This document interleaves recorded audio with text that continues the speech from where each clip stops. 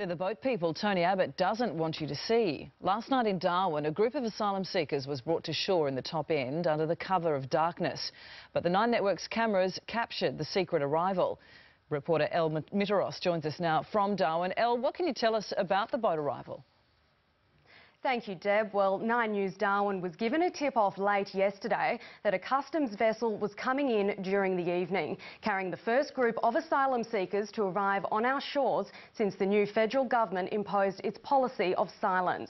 The vessel docked at Fort Hill Wharf in Darwin Harbour, and we counted 19 people who certainly appeared as if they were asylum seekers. Now, they were escorted off the ship and put onto a bus.